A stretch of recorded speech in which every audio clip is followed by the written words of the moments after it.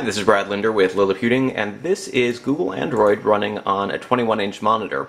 And I'm doing that with this little device called the T518. It's basically a little box that you plug one end into your TV with an HDMI cable, you plug the other end into a keyboard, mouse, or other devices using USB. Unlike some of the boxes of this type, it has a little antenna that helps improve Wi-Fi performance. And what I wanted to show with this guy right now is that not only can you run Android, but you can also use it as a sort of Chromecast-like device. So I was sent this device by the folks at W2Comp, who are currently selling it in August of 2013 for about $80. That makes it about twice as expensive as a Google Chromecast, a little bit more than twice as expensive. But it lets you surf the web, watch internet videos, do all sorts of different things. And in addition to that, thanks to a new app called Cheapcast by Sebastian Maurer, you can sort of use it like a Chromecast. So I'll show you how that works. I'm running this app called Cheapcast, and now I can go to my phone, choose a video that I want to play. Can I interest you in a pedicab ride today? Sure, how much? You can pay $20 or you can pay $10. $20 to take you further?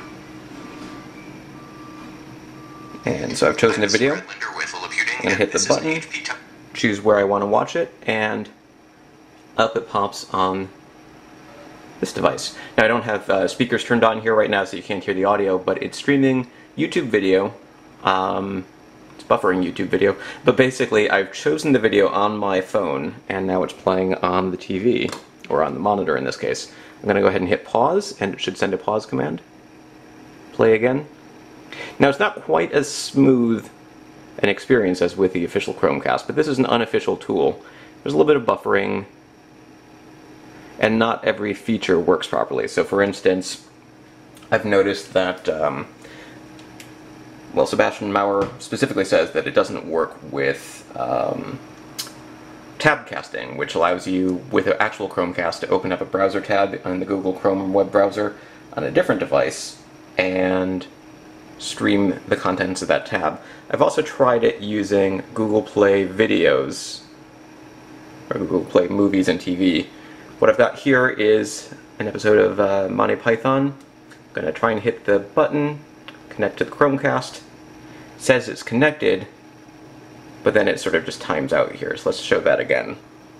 Play, and nothing happens. So it's not perfect. It works pretty well with YouTube. Let's go ahead and load up that YouTube video again, and you'll see it switches over pretty quickly. We've got the YouTube app up and running, and it's playing, but it doesn't seem to work as well with Google Play Movies or with Netflix, for that matter. It's a work in progress. It's available as a free download. It takes a little getting used to. As I'm trying here, I can't actually pause the video unless I go to my phone to pause the video, but for the most part it works. So let's go ahead and disconnect and take a quick look at the app again here. You can see that you can set the name for your device. I've called it the T518. Around $99 developed. You can choose whether you want this app to start at boot, which would allow you to basically use it like a Chromecast. You could turn it on and off with your TV.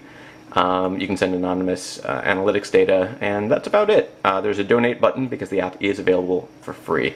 You can restart the service or stop the service, and that's about it for the settings right now. So that's a quick look at Cheapcast, which is a free app that lets you sort of emulate Chromecast. You can use it on a device like an Android TV box. You could also use it on a phone or a tablet. So you could essentially use your phone as a remote control for video playing on your tablet.